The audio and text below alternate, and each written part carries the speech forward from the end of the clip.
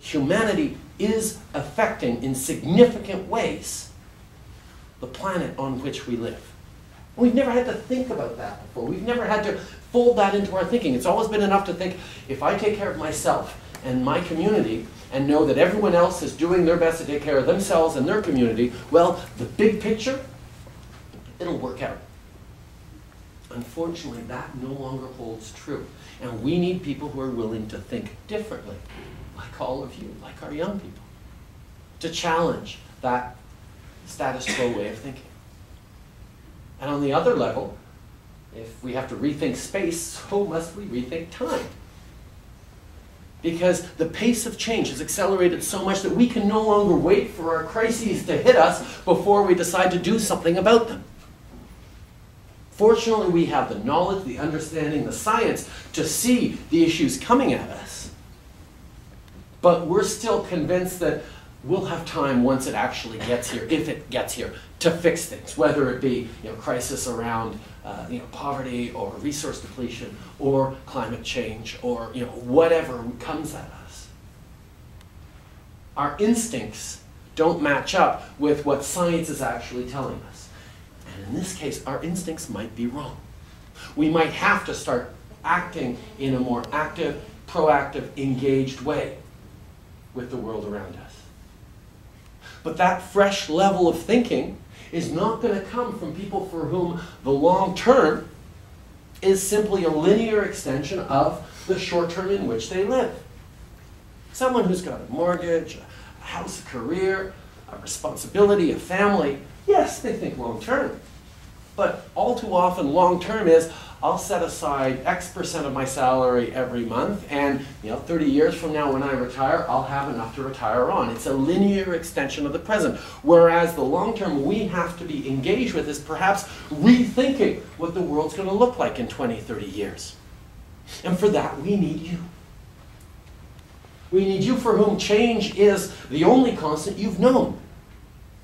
From high school to university, into the job market, from living at home to living in rest, to living in an apartment, to buying a house. I mean, your lives are in constant evolution, and you're ready to engage with some of the big challenges that we have to look at if we're going to get to where we need to go. And the big barrier to that is the fact that we're in a society in which the individual, instead of being empowered by the amount of information we have at our fingertips, literally, with the 24-hour news cycle, the thousands of channels on TV, or the sum total of human knowledge available to us on our smartphones in our pockets, if we believe Wikipedia. If we don't have a BlackBerry yesterday. Swear to God, if the iPhone 5 had been the iPhone 5 and not the 4S, I would have ditched my Berry. So instead of feeling empowered by that amount of information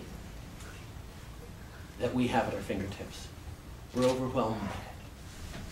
We see what's going on at the other side of the town, the other side of the country, the other side of the world, and it's so big, and it's so far from us, it's so overwhelming.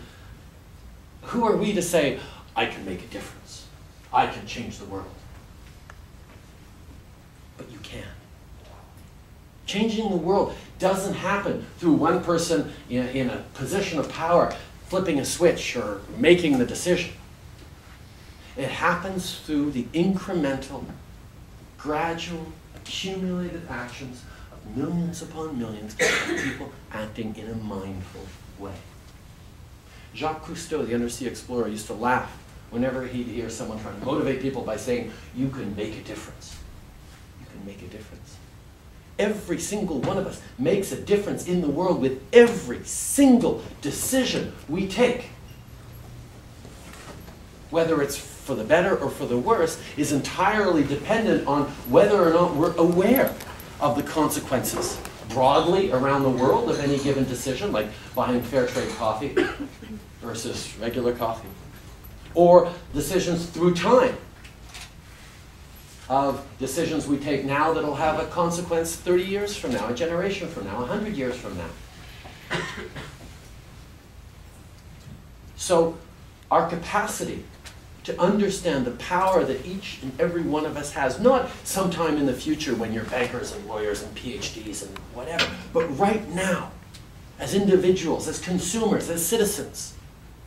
Your capacity to be agents of change within your peer group, within your family, within your school community, within your neighborhood, within your province, within your country, that is entirely up to you. What are your passions? What are you interested in? How do you want to connect with the world? And if you focus on that, and somebody saw this coming, it'll lead you to politics inevitably. Because if you're interested in local issues and what's happening to the landfill nearby, you're going to run up against the municipal council and municipal politics. If you're worried about your tuition fees or health care for your grandmother, you're going to run up against the provincial governments and the provincial MPs. And if you're passionate about international affairs or big, broad questions, you're going to run up against federal politics. But you'll come to it from a place of engagement around issues, around questions you have.